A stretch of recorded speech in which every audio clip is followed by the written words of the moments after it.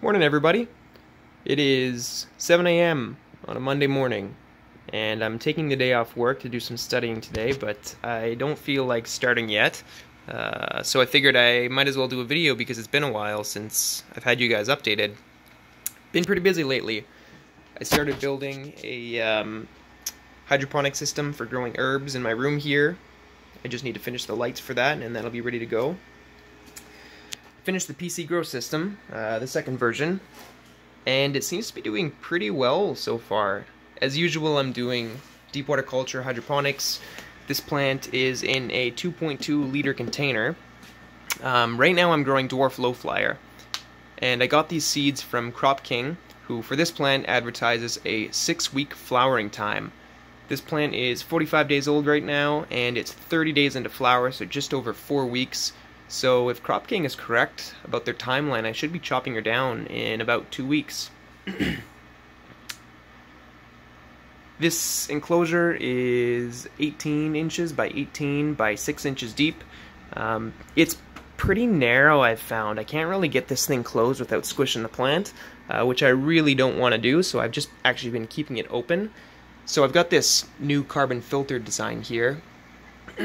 It seems to be working okay, but the issue is that with this enclosure open all the time, I don't think the fan is strong enough to keep the air inside or to maintain a negative pressure, so I haven't really been able to properly test it out.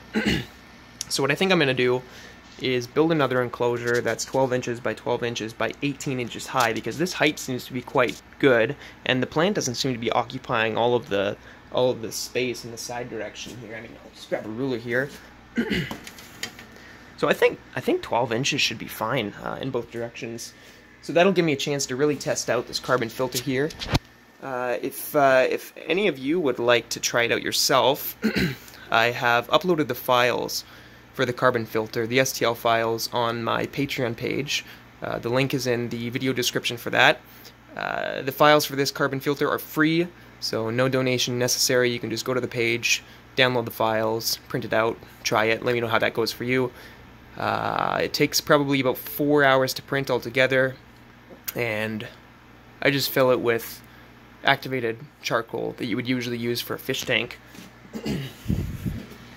On both edges, you just need to cover it with some porous material, so I've actually just been using bounce sheets, which should allow for gas exchange while making sure that that carbon doesn't spill out.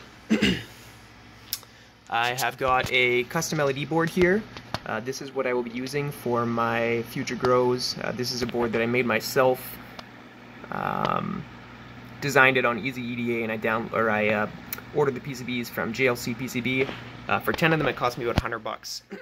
And I am currently using, I think they're Samsung LH351 LEDs. I can't exactly remember the name with confidence, but they're Samsung's new 3535 footprint LEDs. So this light is pulling about 40 watts. So I was a little unsure if that would be enough, but the plant seems to be doing quite well. Aside from a little bit of, it looks like there's some nutrient toxicity that's starting to show here. But that would be from the excess of light, if anything. So otherwise they seem pretty healthy, though. I'm pretty happy with the way this is going. So yeah, I'll keep you guys updated. In 2 weeks or so, if I decide to chop her down, I'll do another update video and go over the yield and get some better shots of this thing when it's out of the enclosure. And until then, if you like this video, hit that subscribe button, leave a like. If you have any questions, please comment. And yeah, see you next time.